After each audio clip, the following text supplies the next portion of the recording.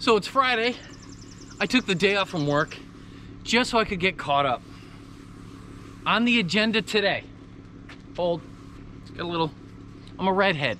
I burn. Even in Vermont, I burn. It happens. What I got planned today is I'm gonna put an official winch, manual winch, on the 2280BH ESP. If you remember, older video, our electric winch went off by itself, tried to push the roof into the atmosphere all on its own. And I replaced it in an emergency home camping week with a locally sourced winch. It's basically something you would put on a trailer to hoist an ATV onto a mini trailer, you know, some utility trailer. So it's not the right kind. It doesn't have a clutch.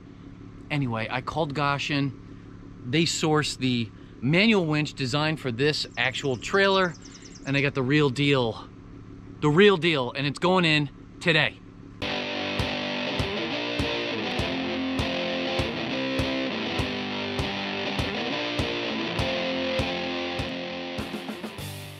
So what you see happening right now is I'm gonna move the trailer onto the driveway, which is a good, clean, nice environment to work on.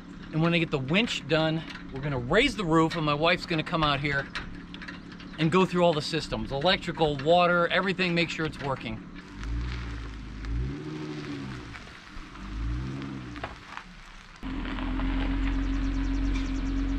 All right, I think I got everything I need here. I'm gonna need a Sawzall to cut the very end of the cable off.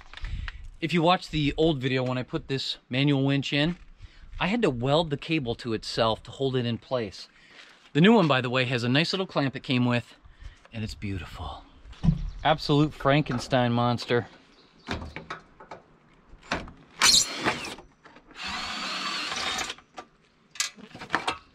So here it is. This is the manual winch. It really isn't that much different than the one I got.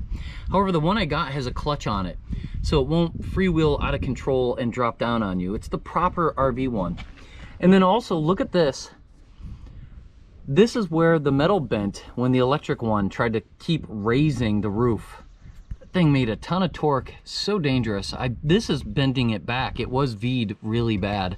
I had to use a hydraulic jack right here and actually lift it to bend it back as straight as this is now. So hopefully we'll be in good shape. All right, I'm gonna unbolt this thing, hopefully get access to the cable, trim it, and get the new one installed. It shouldn't be that big of a deal. Bolt holes are right here, and they should line up perfectly.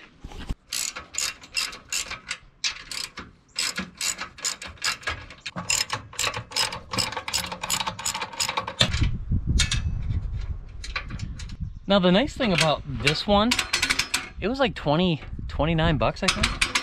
And these are available at like almost every local hardware store. Tractor Supply, they're everywhere and they're cheap. So if you have to, in an emergency, you can get one of these to work. Now because of the design of this, I had to make this really long, stupid handle, custom made. I'm so thankful the new one came with its own extended handle. I hope it clears this. We'll see. This one seems a lot longer than the one I got. I might have to weld metal to the new one.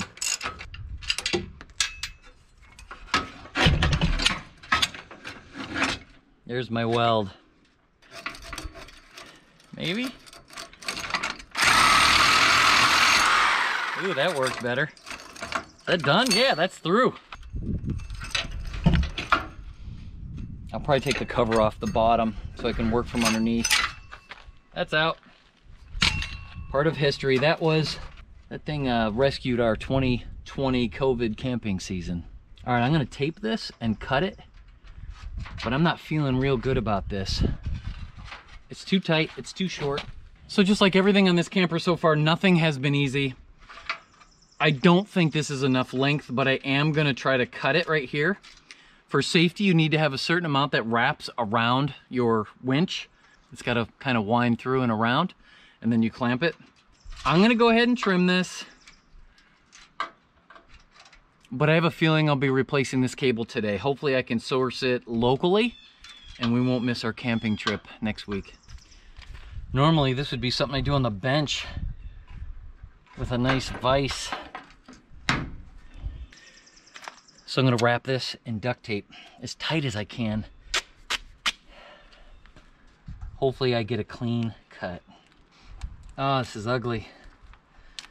So much ugliness here. Let's give it a try. So I'm losing, man, about 8 inches. We're gonna cut it right here. This is what it is. This is the moment of truth. All right, pretty sure 3/38 is the size. Yes, it is. Look at that, 3/38. An English size socket. I don't use these anymore. That's rare. Wait a minute. I'm gonna put my stabilizers down. I forgot to do that. Get out of practice. Is it gonna be long enough? So high off the ground. Ooh, look at that. A little too much.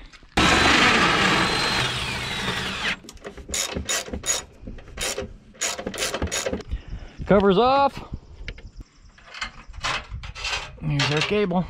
Now the instructions are pretty clear. Come through with the cable, come out this hole, go around the shaft once and straight up to here and bolt it down. That's not a lot of length. That's like what? 2 inches maybe? 3 inches? Hopefully I have enough. It's gonna be very close. If not, this day is gonna get bigger in a hurry. Come on, cable. Let's get along. Let's make good decisions together. Man, that's close. Is it long enough? I don't think so. It's not. There's no way. Oh, this just got to be a real big project suddenly. It's new cable time. All right, right now, so I can make our camping trip, I'm gonna do a temporary fix and order a new line to be done at a later date. So I'm gonna run to the hardware store and I'll be right back. All right, so here's my plan. This is the part that goes on the winch. It goes around and around. The part that's straight right here, this never goes on the winch. So what I want to do is have an area with my connections down here that never go on the winch. So those cable connections I'm gonna make with ferrules and some clamps don't end up going around the winch. If they go around the winch, you can put side loads on ferrules and they'll break, or they could. So I think that's a good plan for now until I get my new cable, and it will allow us to safely go camping until the new cable arrives. And then I'll do another video installing the cable. I don't want to, but I have to. So I'm gonna get started. I'm first gonna cut this cable maybe here, because I gotta fold it back. And I bought 12 feet of new cable just in case I screw up and I need to recut. Man, it's ugly.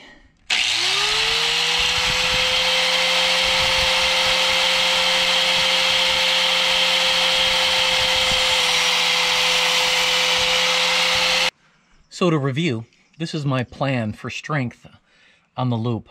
I'm gonna use 2 ferrules, spaced apart, yay. And then on the very end, clamp, so it doesn't slide out of the ferrules, with one of these. Massive redundancy, lots of strength. Oh, I wish I could sit up under here. I almost can. I can. Look at this place. This camper is hilariously high off the ground. All right, check that out. So we've got 2 on this loop. I'm gonna make the loop small, and then I'll put that clamp down here on the end. When you're doing anything with cables and really heavy lifting, especially the kind of lifting where people might be underneath the object, I mean, we'll put the safety rails in, but still, you don't want this to drop. So redundancy is a good idea. And this should be strong enough. This is a lot of redundancy. It'll be a lot of surface area friction on the cable. What do you think? Pretty cool? So I have a swag tool. I think that's what they call it. I'm going to clamp those ferrules down. This is it. It looks like a big, giant bolt cutter, and it's to compress the ferrules. Doesn't say how many crimps, so I'm just going to do 2 on each one. What the heck? No, that's it. Oh yeah. Look at that monstrous crimp. All right, we'll do one more just underneath it. Now the trick is to remember to loop the other cable through here before I crimp the other cable. If I don't, then I blow it. All right, going for it.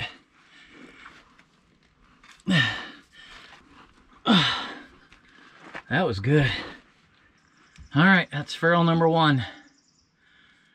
That's pretty hardcore crimping. I use these clamps on my Bowflex. Built my own cables. Oh, that works so good. They're still working great. Man, that's a lot. I think that's a lot of strength on that cable. When you cut cable, this 3/16 cable, using a cutoff wheel, it goes so slow, so easy, so you don't disturb the cleanliness of the end of the cable. And then they'll go through these ferrules perfectly. I gotta feed it through here first.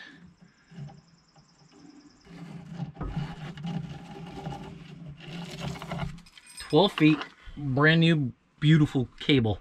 I probably could build my own, but I'm just so unfamiliar that I think I'm gonna order it so I don't have to figure it out as I go along and waste a lot of time." All right, feeding the ferrule. Let's make the loops. Got 2 through. Whoo, I pray this works. Hopefully I can edit all this out and make this a lot quicker for you than it has been for me. Oh yeah.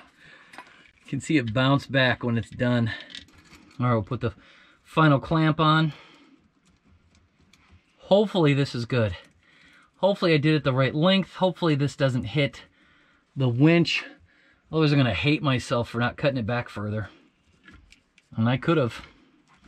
Maybe should have.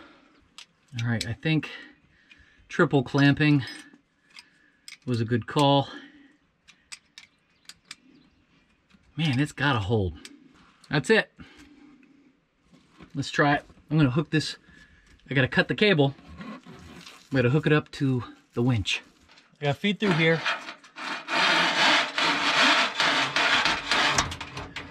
Hopefully this is the right length.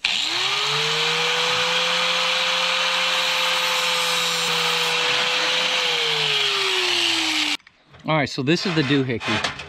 And what I gotta do is run the cable through this hole, underneath the axle, under this little clamp doohickey. I almost didn't give myself enough. Wow. Come so far to mess up now. At least this is better than welding. The other one I had to weld. That was terrible. That was a horrible design. This is so much more user-friendly. And if this cable didn't break, this would have been a quick job. Other than this part right here. And that's it. Our cable is now mounted. Now we need to mount the winch. Oh, and I cut it the right length. Now, one of the things I got to do before I finalize this winch install, this is still bent. It's not perfect. I need to get it flatter. Otherwise, you stress the winch. You put stress on the chassis. You need it a flat mounting location. That got bent by the electric winch. That's how much power that thing has. It's scary. So I'm going to attempt to straighten it a little more than it is. This is a 1.5 ton hydraulic jack. It's what I used last time to get it closer to true.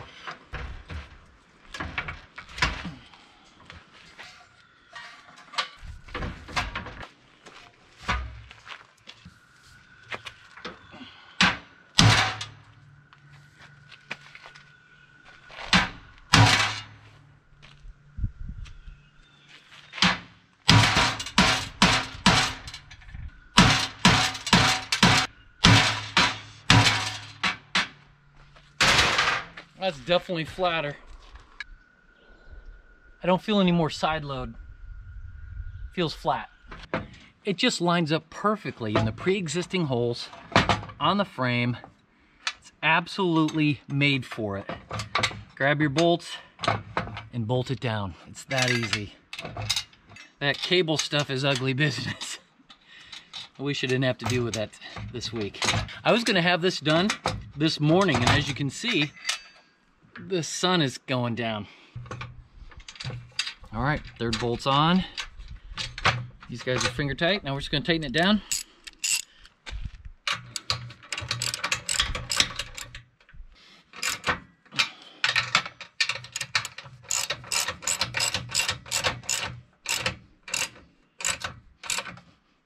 Nice and tight. Nice and tight. So I'm covering the gear teeth in heavy grease. It's bearing grease basically. And then I'm gonna grease the springs underneath.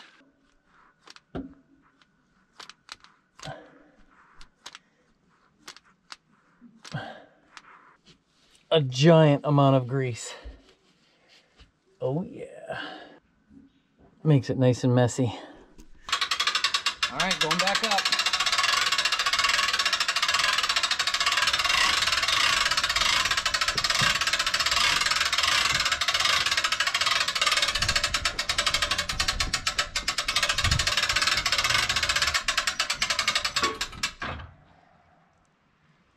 That's full height. Oh, that manual control is so nice. The clutch, perfect. I'm gonna put my safety bars in.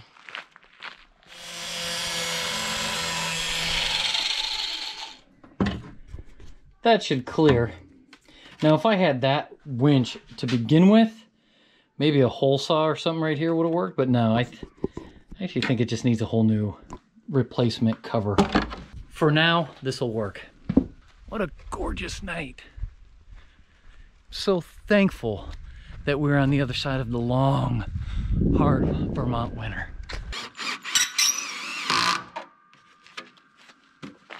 All right, that clears. This last big tray goes under here and uses these big obnoxious bolts. So this is done for now, but I'm gonna have to tear back into this thing when my cable gets here. I think it said 2 weeks before it ships.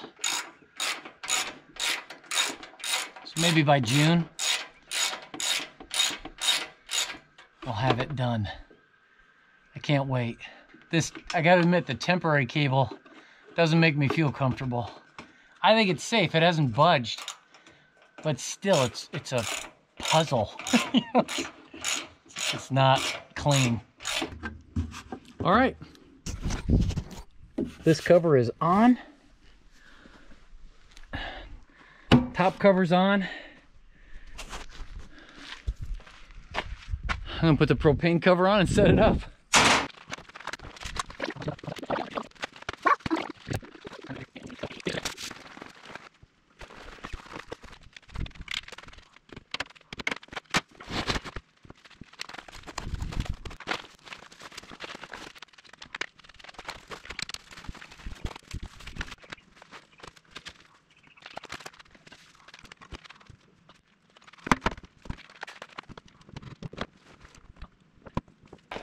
All right, that was an amazing project and we are ready to leave on our camping trip. I've gone up and down on this thing a few times. It's rock solid. It's working. So it'll get us through this trip and we're so looking forward to it. This will be the first time we've been camping since Moose Hillock in 2020. And then we just locked it down and stayed home for the rest of the year. So this is a pretty exciting time. That was a long process. I'm sorry this wasn't a simple install, but recently, nothing's been simple on this camper. So I gotta say, I absolutely adore the manual winch, and I'll tell you why. It reminds me of my 1997 Starcraft, which was different, quieter, simpler, and in the middle of a campground at night, you can raise and lower this. The electric one was so loud, so crazy. This is easy to use, especially with it properly lubricated. It works fantastic. It's very smooth, doesn't require much effort, all the way to the top, and I'm so thankful for it. And Goshen, thanks for sending it along and giving me the right part. So all done, all set. This is her. Actually, it's a him. Sarge is his name. And we're going camping. Woo!